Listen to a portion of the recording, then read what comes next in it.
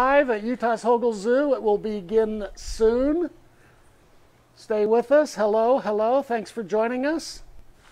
Gather the kids, get the neighbors. We got a real cool Facebook field trip for you today.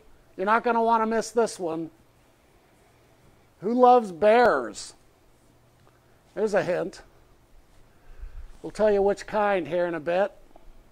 Join us. Yay. All right. Starting soon. Another Facebook field trip.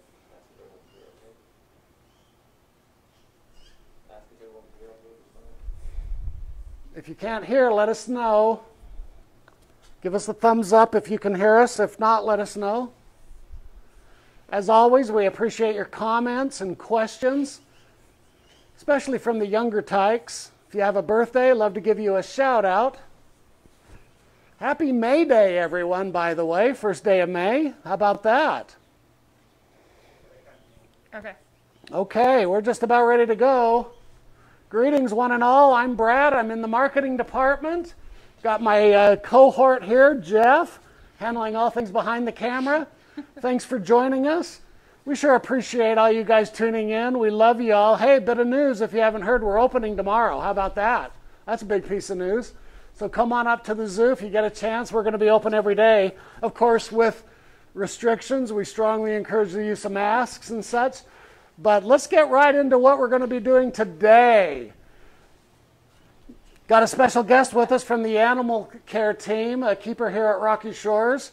Janine, welcome. Thank you for joining us. Hi, how are you? So we got our camera trained on these guys. What are we looking at? All right, so these are our grizzlies. Coda's the bear right in the front, and he is in front of a deer carcass. And our two girls, Lulu and Dolly, are the bears in the back with the produce. Today, our bears are getting something a little bit special. They are getting a deer. So here at the zoo, we do some carcass feeding or some whole foods feeding, and Coda is really excited about that deer carcass, and he is taking that into one of the shelters. Dolly's going to come towards us and check everybody out. We've got some people on the other side of the fence watching from our animal care and veterinary department, and then she's also got some snacks all the way around the exhibit. So in front of this window, we have some of their regular diet to give everybody a chance to eat during this time. We've got some of their ground protein. It's a meat product that's made for zoo animals. And then we've got some of their chow. So we have bear chow and some other chow. It's actually dog food. It's called TD. It's good for their teeth. It gives them a little bit of variety and provides some vitamins for them. Oh, that's interesting. And then in the back, you can see some produce. We give them different kinds of produce throughout the day. Grizzly bears are omnivores, so that means they eat everything. Our bears get produce, so they get greens. Ours really like romaine lettuce. Of all the greens. We offer them a bunch of different kinds of greens, but kind of like your kids at home, they don't always like everything you offer them. So their favorite is romaine, but we do try to give them things like celery and broccoli, even though broccoli is definitely not their favorite. Oh, well. But you try to give them a little bit of variety. There's a lot of that going around. Yeah, I think it's a lot of parents can probably relate to the broccoli thing. Now, kids, you eat your broccoli. It's one of the best. It's a superfood, so you eat your broccoli. Broccoli is good for everybody. You'll grow up big and strong. So Dolly's going to go check out and see what else we put on exhibit for everybody. There goes Dolly. Now, is this, now is she more social? Is that why she's here closer by the windows? And these guys? Everybody is fairly social. Because they all have personalities, right? They do. They're all very distinct with their personalities. These guys are 11 years old now. And they have been in a zoo since they were cubs. Right. Their mom was a victim of a human interaction. Right. And the cubs came into a zoo when their mom was put down because of that. Right. So they've been around people a lot. Dolly's our smallest bear, and so she tends to be with us a little bit more. Just with her personality, she's kind of more personable. Now, Coda's our big guy, and they're all siblings. So Coda's their brother, and if anybody has a big brother at home who kind of is rambunctious, and a little more overprotective. Coda does that too. And then Lou is the middle child. Lou's the middle child. And in some ways, she's very much the typical middle child. Hey, if you guys are a middle child, give us a shout out, will you? We want to give some love to the middle kids. My brother's the middle child, and I love him very much. I'm the oldest, so I can kind of relate to Coda. I too am the oldest. A lot. Yes. And kind of looking out for the little ones. Right, exactly. Even though they're all the same age, so we can step through here. So Janine, we're looking at some natural feeding. Why don't we talk a little bit about that? So and why that's important, and boy, they seem to love it. One of the things that we like to provide for our animals at the zoo, and I think we've done a Facebook Live with the lions. That's right, a few weeks ago. So it's important for the lions and their pride dynamic. So with the grizzlies, Coda's at the top, being the biggest bear, not because he's the brother or the oldest. I see, okay. And he's not the oldest, they're all the same age. We just kind of look at him as the big brother. Sure. But he gets kind of the prime pick. But the girls also let him do the dirty work. So this was a deer. We have a partnership, we're really lucky, with DWR, and they bring us deer who just weren't able to survive in the wild. So this is a deer that was not suitable for human consumption. Oh, gotcha. It was very thin, just wasn't going to survive. Deer can frequently make it through the winter, and then when spring hits and there's not food for them to eat, they're just gonna starve. And this is what grizzlies would be eating in the wild. In the wild. They would find either a sick deer to maybe kill, or a deer that had already passed away. And they would eat that in the spring along with the roots and shoots of the plants that are coming up. So we'll see our bears dig a lot. If you're ever here at the zoo and you get to see our bears dig and eat at the grasses, in addition to what we provide for them, that's also a natural behavior. So what Coda's gonna do is, he thinks he's getting all the prime meat off of that deer. But I think what the girls are really allowing him to do is all the hard work. I see. Boy, he's got his paw wrapped around that. He does have that paw Little and those deer. big nails wrapped around it. But he's also going to rip that hair off for them. And he's going to do all that really hard work and that messy work to get to the meat. So Lou's going to hang out with him, and she's going to take kind of the next choice cuts of the meat. Dolly's going to go and get all of her favorite snacks out of all that produce. So just like we have favorite foods, or not favorite foods like that broccoli, they have favorite foods in those snacks. So in that produce that we give them things like grapes. Our bears love grapes. Love grapes. So generally, Coda would eat all the grapes, but now Dolly gets all the grapes while she's waiting. And she'll try to grab a leg off of that deer, maybe when Coda's not looking, and then she'll go off and eat that. And that's what they would do in the wild. The lower animal would take some of the scraps and some of those kind of lesser seen parts from the bigger animal. Right. And Coda will let her, but he decided he's gonna hide under the shelter today. But you can see they're all in there together working on that deer. It's a smaller deer. I think this one weighed about 40 pounds. You can see it's not very large, but these guys will be working at it. They'll be working through the skin and the hide, which is good for their nails, good for their teeth. It'll give them something to work on. They'll get a lot of really good meat off of that. And then they'll get all the organs out of there, and the meat. You can see Dolly's working at it with her nails too. All the girls are both helping kind of tear that apart.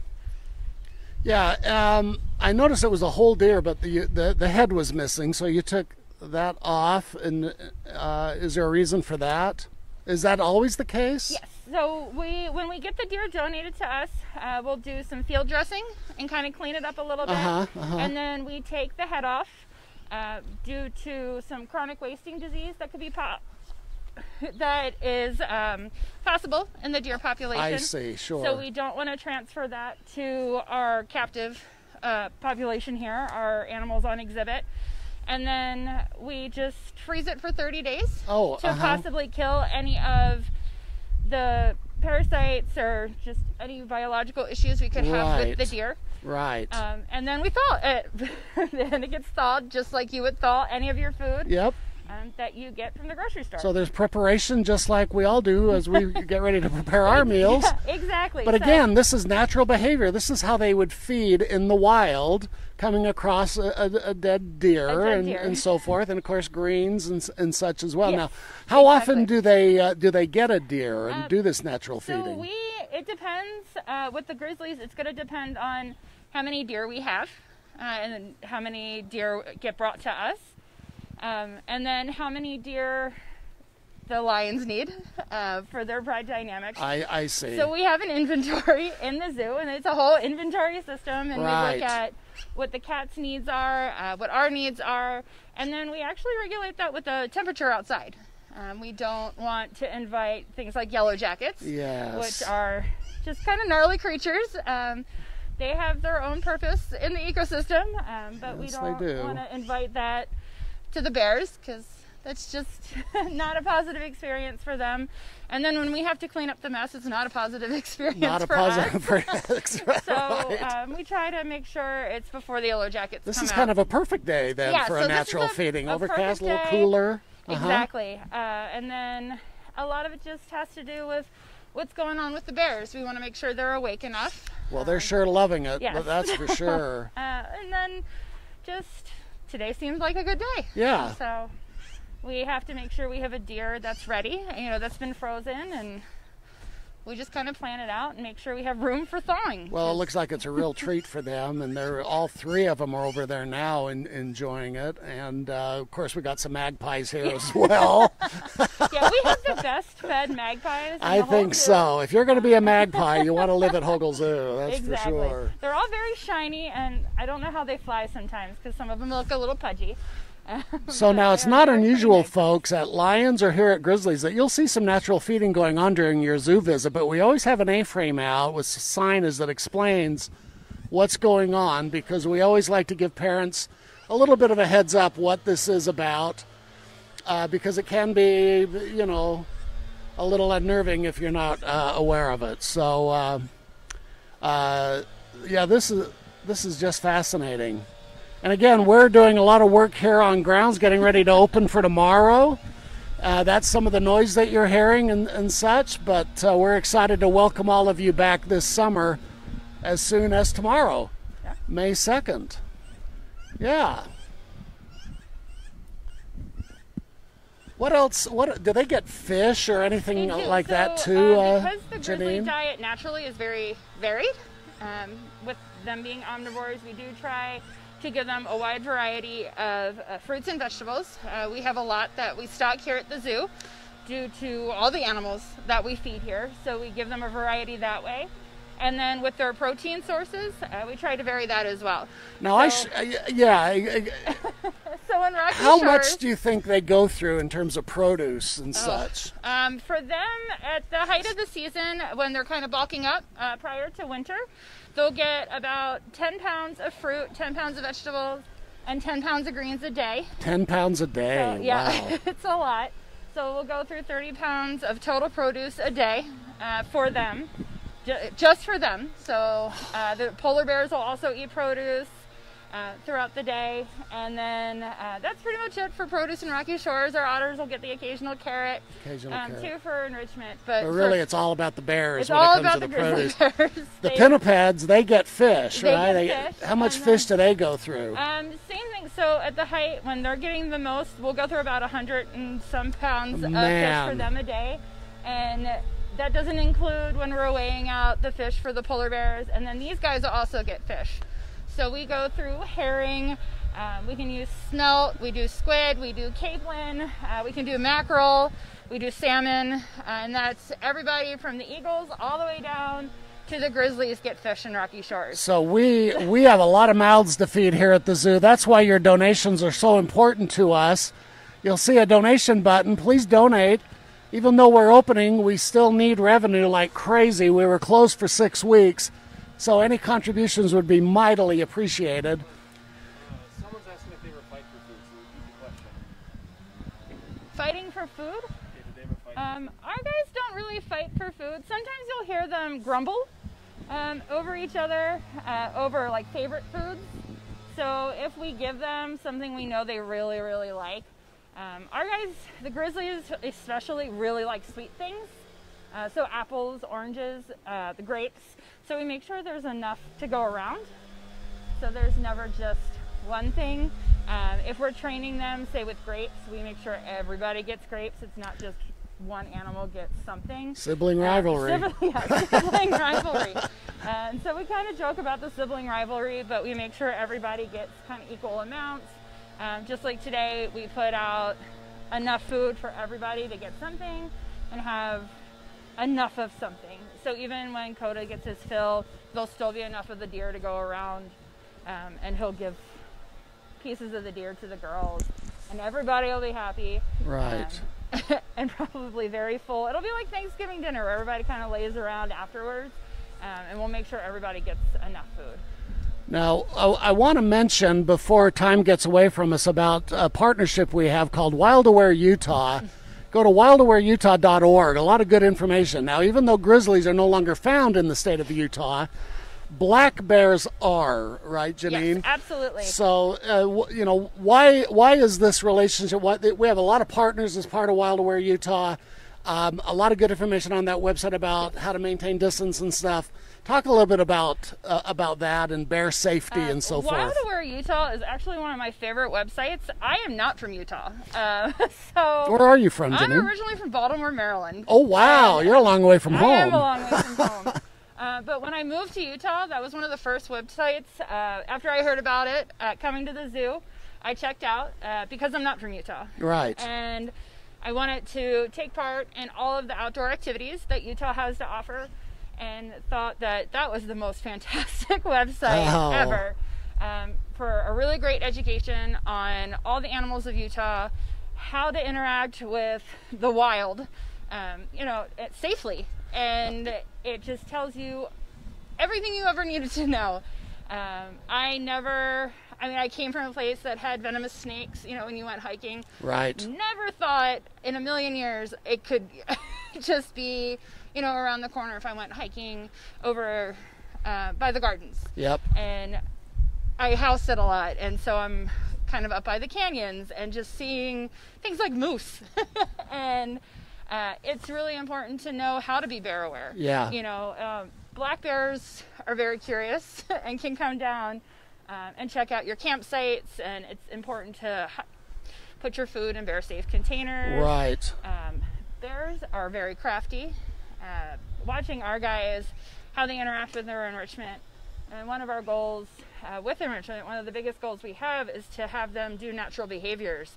And seeing what these guys are capable of, I couldn't imagine encountering one in the wild, but going to a website like Wild Aware Utah helps prepare me for being out in the wild. Yeah. And knowing what to do. And it's a great time of year to talk about Wild Aware, because as we get into the warmer months and everybody heads to the parks and up into the mountains, you know, and beyond that, you know, humans now live in areas that used to be the domain and the homes of all these wild animals. It's just human encroachment.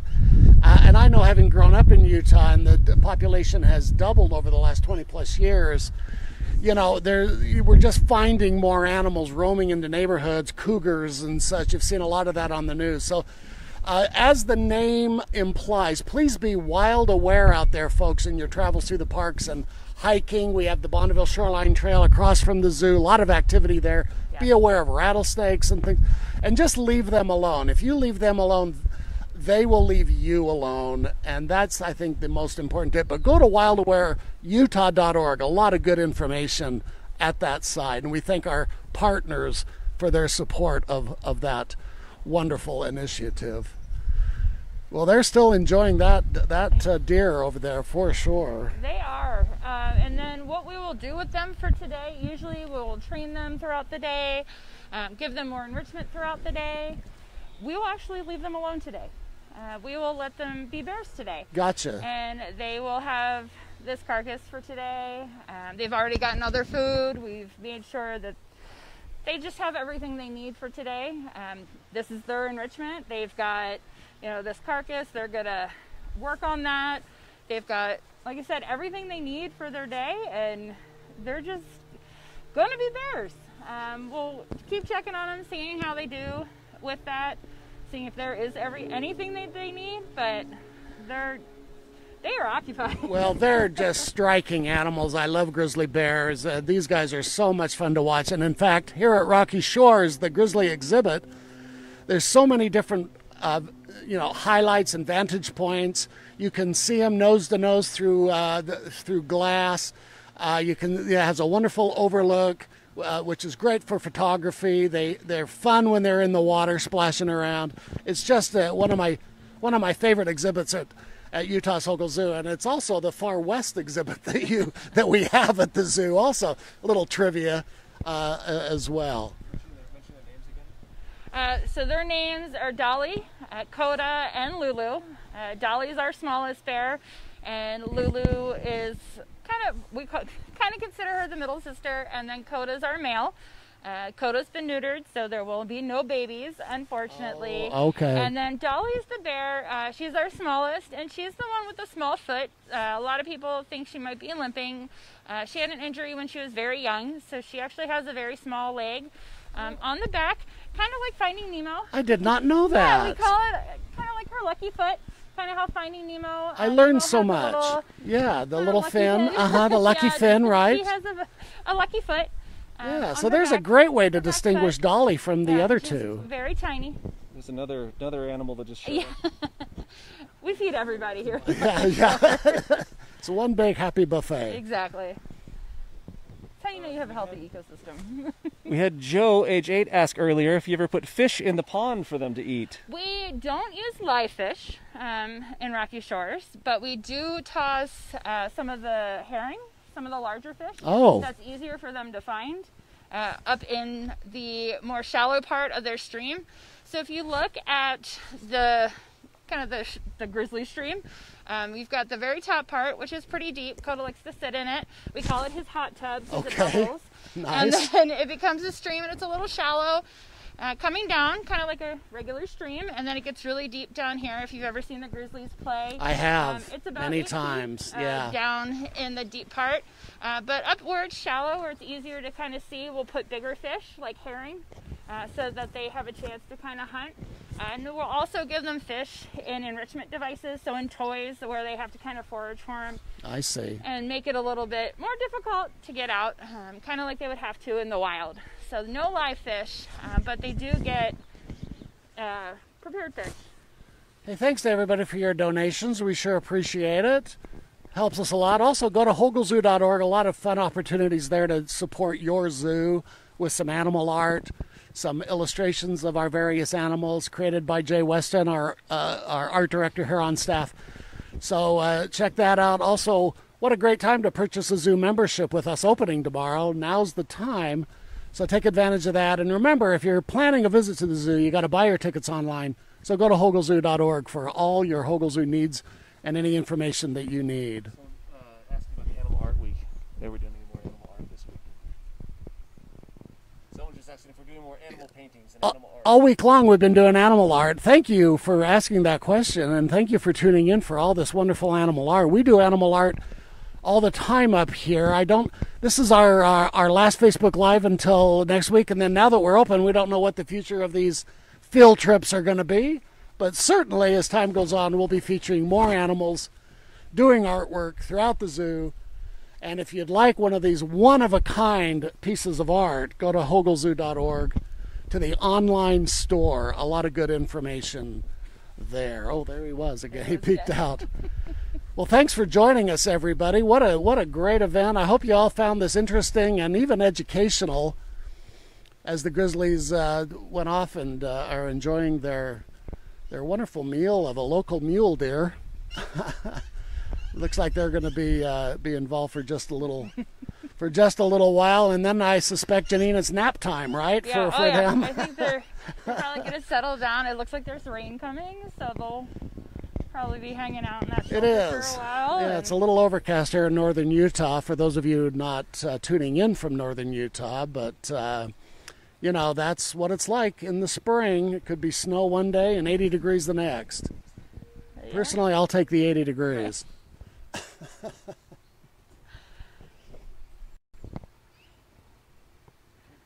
All right.